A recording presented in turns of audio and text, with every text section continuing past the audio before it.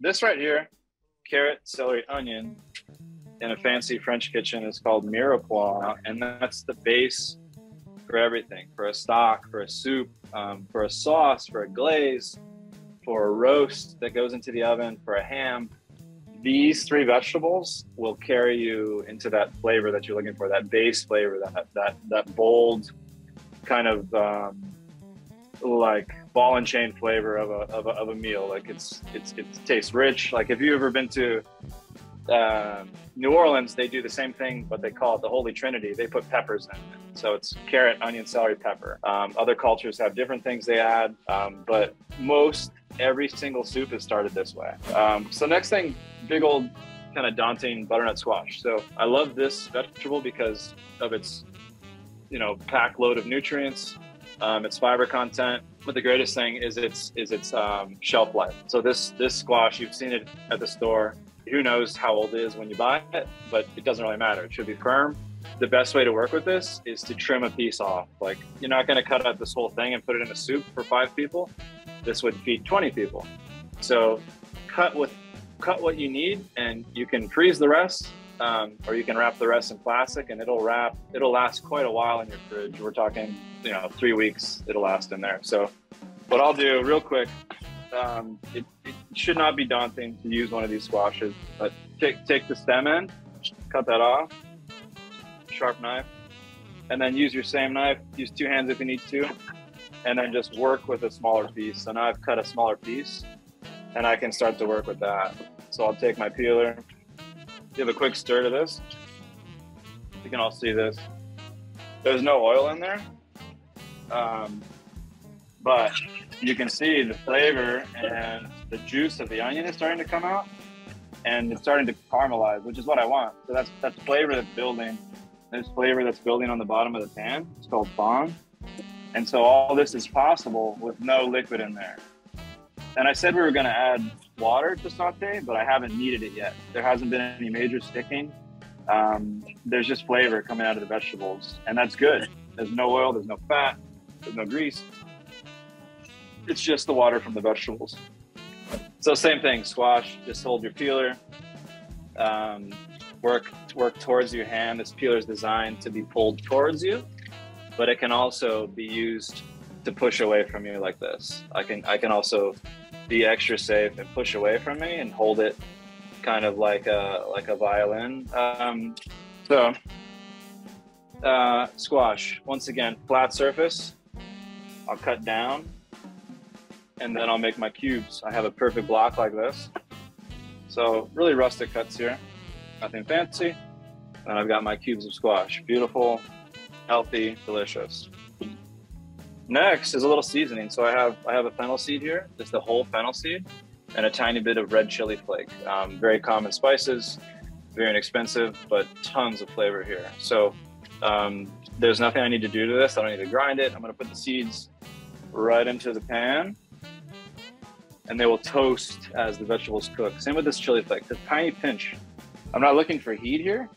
It's not gonna be spicy, but what the red chili flake does is balance everything. And so like anything, like making a cake or a sauce, you want balance. So that chili flake helps with that, just a tiny bit. Next is the salt we talked about. So for this salt, I'm gonna use my trusty baleen with a little whale sea salt.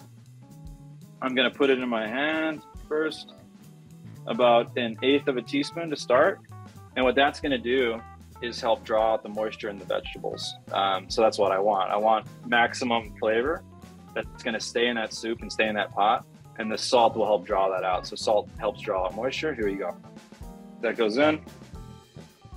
And then I also have a pepper grinder. A couple cracks from pepper. About 8 cracks. Mix that around. And that'll help draw the moisture out. That'll help flavor the base of the soup once again. I also have bay leaf. You can find these dried or fresh. They might be fresh in the refrigeration section at Whole Foods. The fresh ones have much more floral flavor, kind of earthy, it smells like you're outdoors. It's a beautiful flavoring for soups.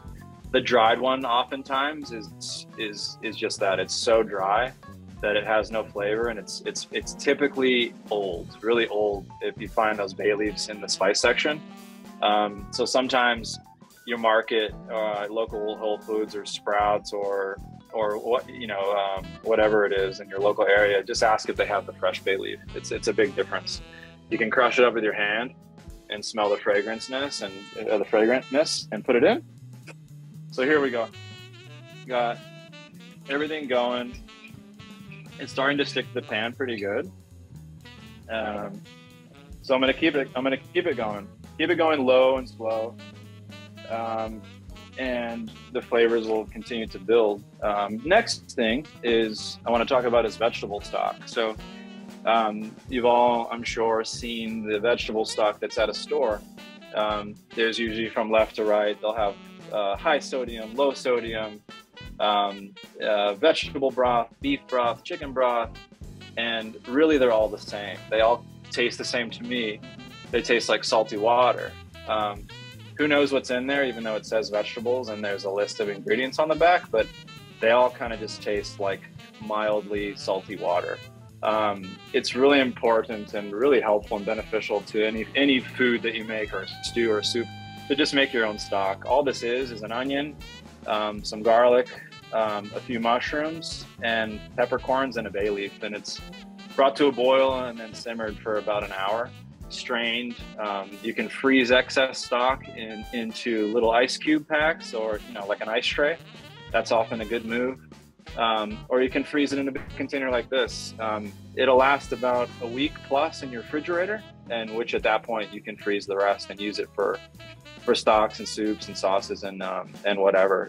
Let's say you want to just make a quick pot of beans with some onion and garlic and this broth. It'll really change the way you cook. It smells good. It smells like vegetables. So that'll go in. And by adding this broth, we deglaze the bottom of the pot, and all that good stuff comes off the bottom, and that's all the flavor. All that good stuff is the flavor.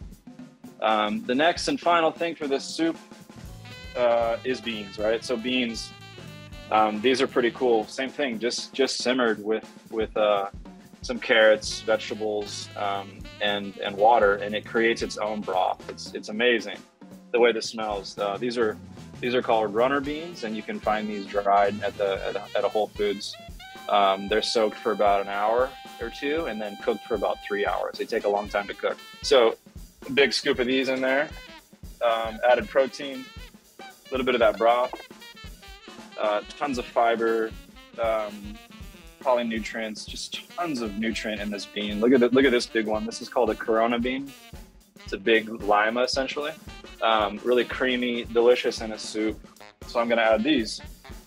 Here we go. It's enough broth to kind of cover the veggies by an inch or two. I can add a little more at this point. I can put a cover on this, let it come up to a boil, turn the heat down, let it simmer for about 20-30 minutes. Last step would be a squeeze of a lemon, and you're good to go. And so the magic about food TV is I have one right here that I cooked right before you all joined me, and you can see how it's come together. Let me turn this off. There we go. The vegetables are tender. The broth has kind of changed color. It smells delicious. What I'm gonna do is just finish this soup off by having a lemon, squeeze a lemon into my hand to avoid the seeds dropping in. And of course, give it a taste. And we've got a nice little soup. So we've got the butternut squash, the carrots, the onions, the celery, the garlic, the broth, the beans, the bay leaf will be removed. And this makes an awesome meal. And it took me about, without too much talking, it took me about 10 minutes. So there you have it.